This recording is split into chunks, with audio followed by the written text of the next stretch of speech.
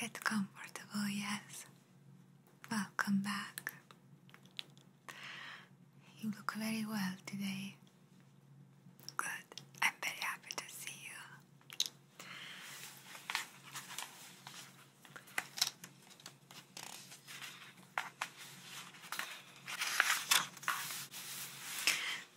Please settle in and get comfortable, okay? Okay, allow me to talk for a moment. Last time we were together, we went over the parts of your history that resembled your psychology. We talked a lot about family. Now we're going to talk more about the relationships, the more romantic type, okay? And this can be very healing in therapy, so I want you to be very open and comfortable. But if there's anything you don't want to answer, please, you can tell me, okay? We can address that at another date, okay? Okay, so let me begin by explaining a little bit about this step, and then I will ask you a few questions, okay? Okay. Our first experience of loving and being loved occurred when we were children. A parent's love might at times be deeply tender and enchanting, but it can easily involve tricky dynamics as well. Perhaps we have learned to love a depressed parent or a very irritable one. Perhaps we came to associate love with trying very hard to please or constant fear of abandonment. Okay. We might have been exposed to favoritism and learned to see love as something we could only get if another person did not. A parent might have conveyed the impression that they could only love us if we were very good or if we remained docile and dependent, suggesting that deep independent success of our own would signal the end of their love for us. So as you can see, the last session we had talking about family is also going to play a part in our romantic relationships. Okay. So, before we get into the more romantic feelings, we're going to address family very briefly. So, what might have been less than ideal in your childhood experience of love? Okay.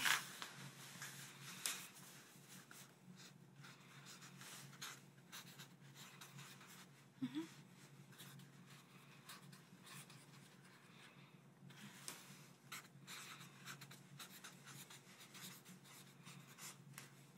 And how did that make you feel? Mm-hmm. Mm.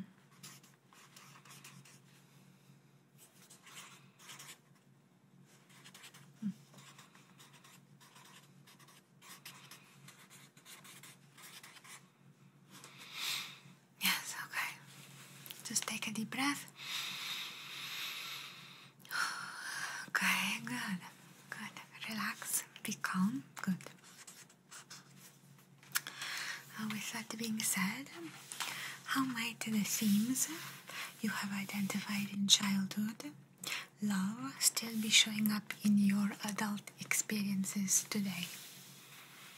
Can you think of any examples? Mm-hmm. Mm-hmm. Mm. Yes. Yes, yes. Okay.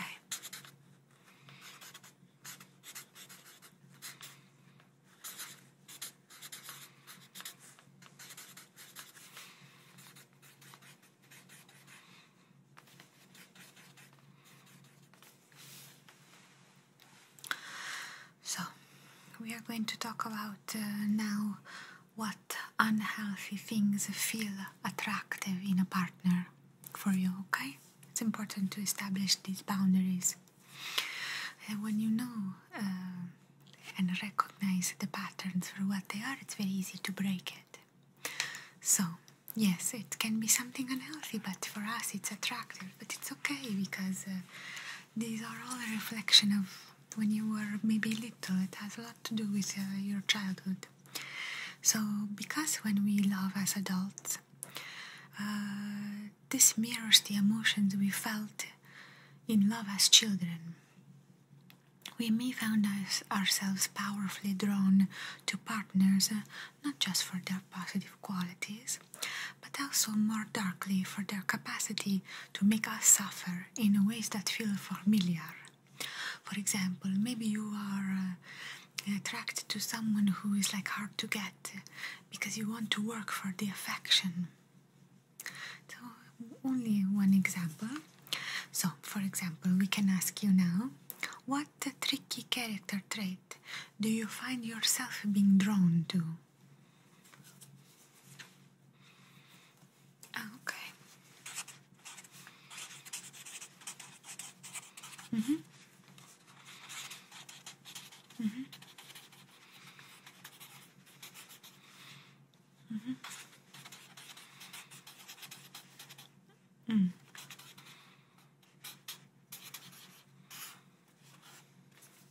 How are these familiar to a parental figure in your life? Did one of your parents or someone important to you display this kind of... okay. Mm-hmm. And how did they display this? Mm. Mm-hmm.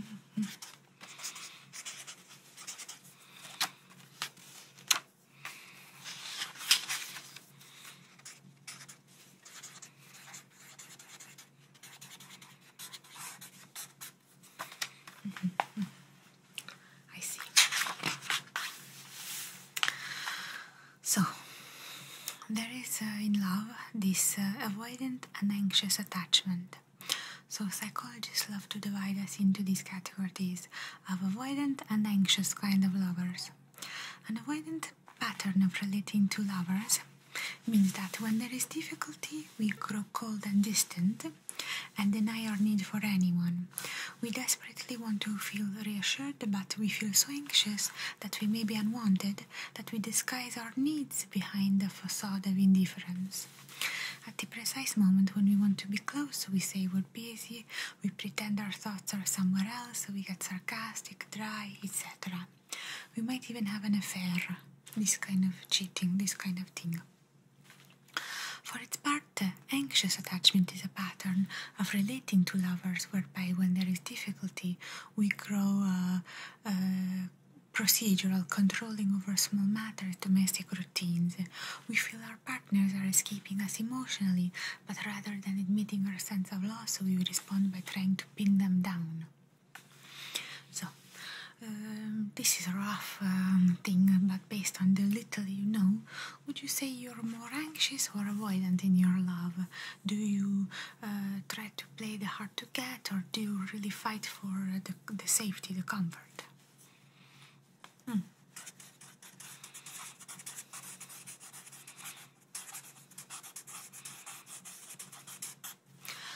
Can you describe an event that displayed this type of attachment style? An example, yes. Yes. Mm-hmm. Mm-hmm. Mm-hmm.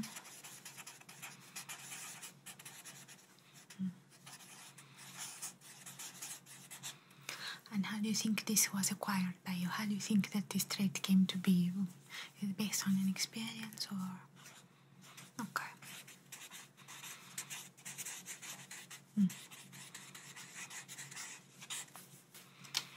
Of course, yes.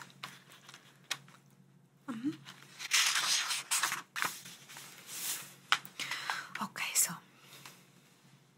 let's give you a scenario. Imagine a friend who knows you well explaining to someone else how you might be a difficult person to live with day by day. What things might they say about you? Yes, from their perspective.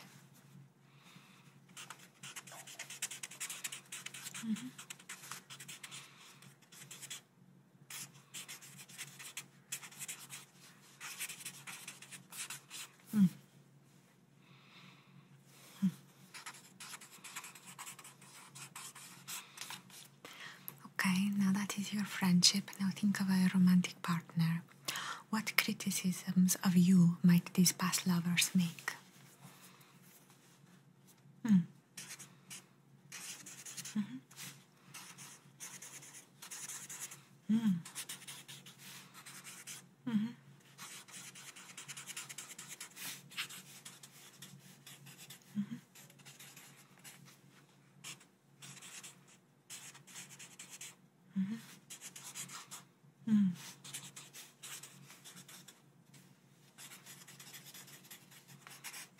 Okay.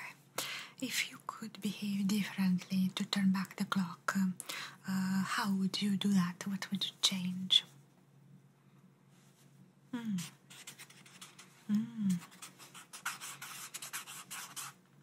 Time is very important, yes, okay. Quality, okay, quality.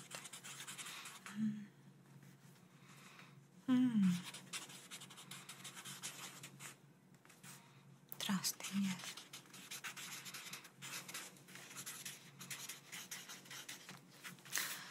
In order sometimes to be loved, we must be understood. How would you ideally want your partner to properly understand you? If you could give them one thing to understand about you, what would that be? Something that is very important.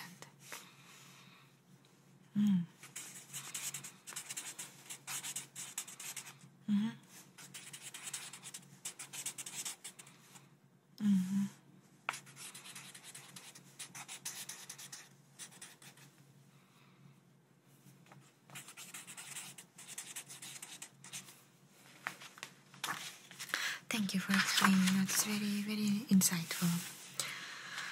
So, to better understand ourselves, we need to explore why it's these little details that matter to us. What small things annoy you in a partner?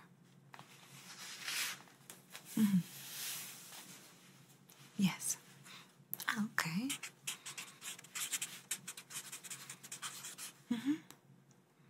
Yes, you can name more, yes. Small things, yes.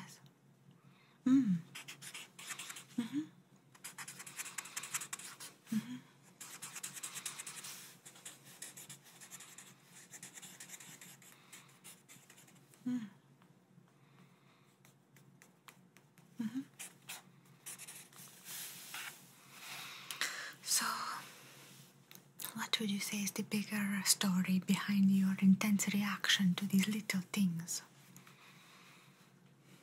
Yes, you can use that as an example, of course. Yes? Okay.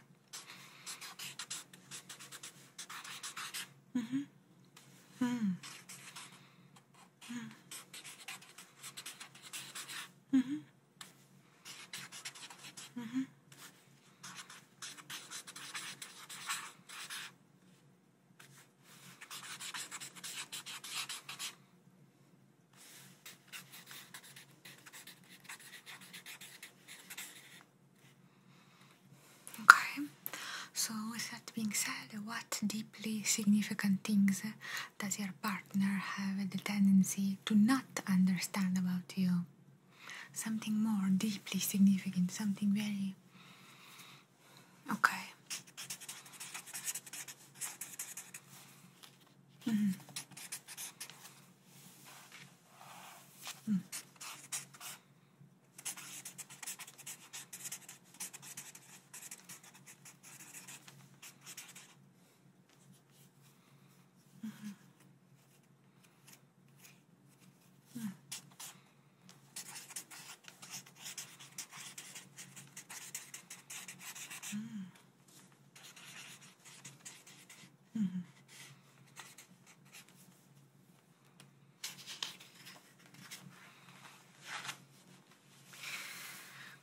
Okay, well, with that, it's almost impossible that we never do anything that upsets our partner.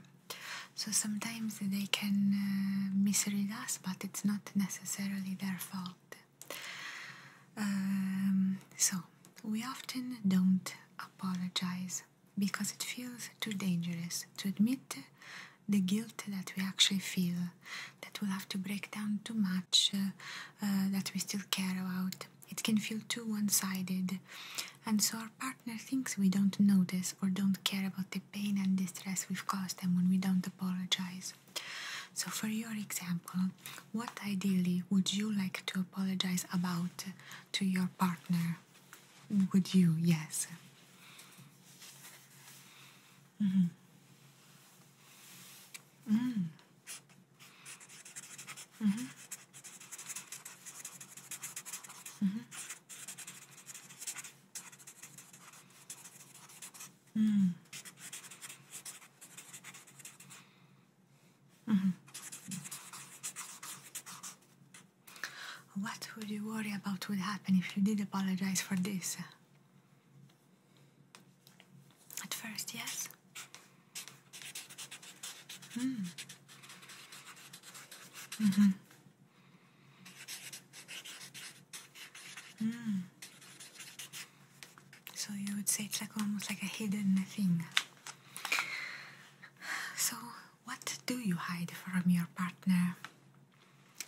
Yes. Mm-hmm.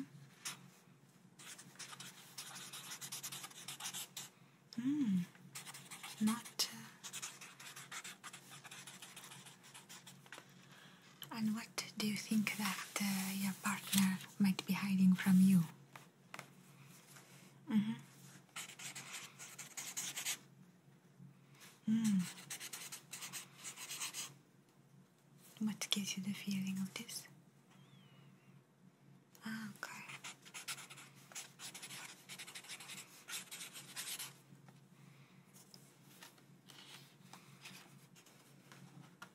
It's of course your assumptions. It's natural. Yes, of course.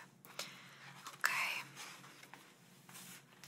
So sometimes wanting to change a partner can be very dangerous.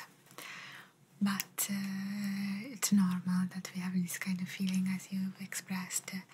What would you like to change in your partner? It could be your current or your ideal partner. Yes. Mm-hmm. If they don't have this trait, you want to change.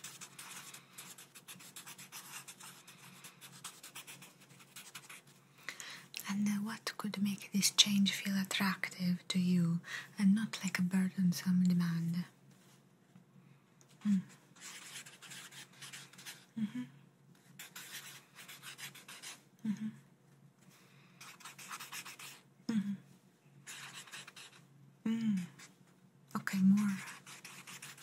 Yeah. So, in our more honest moods, we admit we're far from perfect as we are. It's natural. Sometimes we want perfection. It does not exist because it doesn't even exist in ourselves. But very understandably, we resent the heavy-handed lessons. Oh, ideally, what would you like to learn from your partner?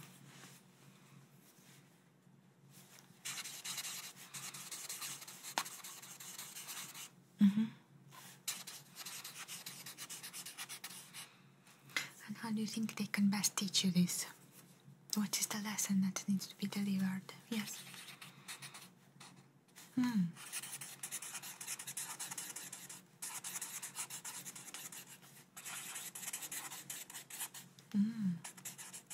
Playful, yes.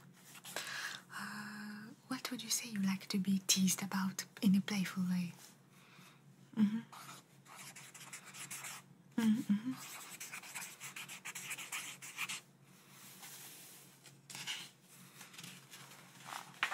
Mm.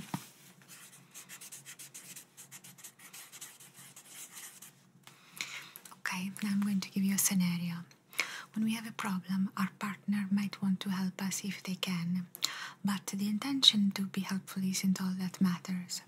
It matters also how the help is being offered. Here are a few main options, okay? I'm going to give you like 5, and if you could pick one, you tell me. What would you like from the partner when we have a problem? 1. Being listened to. 2. Being offered a solution. 3. Hearing an optimistic prognosis. Outcome. 4. Hearing a pessimistic prognosis. Or 5. Being offered cuddles or physical affection. What would you say would you prefer? Okay.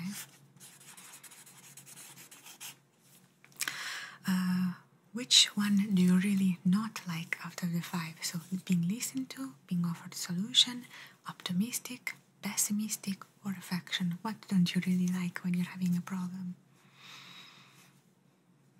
And do you think this goes back to your childhood, when you ever felt guilty for something or ashamed? Okay. And when you say the one that you prefer, would you say that was offered to you as a child, or was it not? And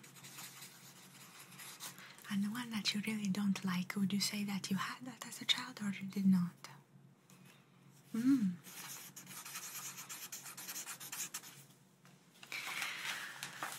Relationships are very complicated, but next time we are together, we will talk about sex.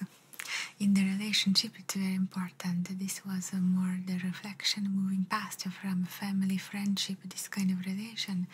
Next, we will talk a little bit about sex and this kind of influence in our lives. It's very important to cover a lot of the bases.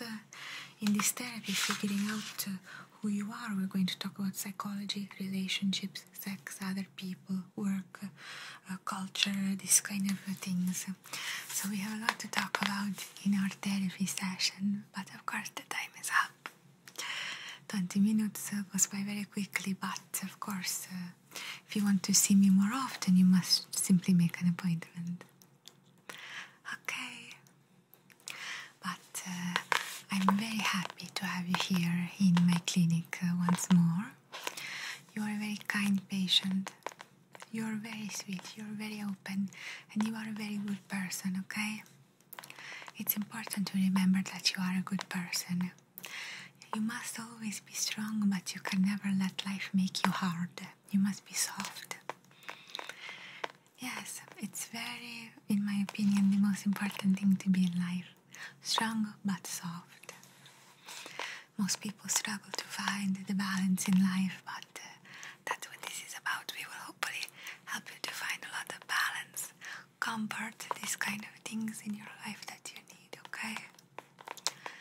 Okay, so as usual, I'm going to exit this room, give you some time to yourself. You can have 5 minutes in the room to reflect, to be comfortable, to relax. You have some time for yourself, okay? I want you to be safe and happy. I don't want you to leave the room in shock. So I prefer to leave the room myself, okay? Please help yourself to some candy, some water, these kind of things. You can make yourself a tea or a coffee and simply relax, okay? You have 5 minutes to yourself and then you can exit, okay? Quietly, of course. No one will bother you. Okay, well, it's very good to see you here, of course. And when I saw you, I really mean it. You look very well. Okay. Ciao, ciao, ciao, ciao. I'm going to be getting my stuff and leaving. Okay? Ciao.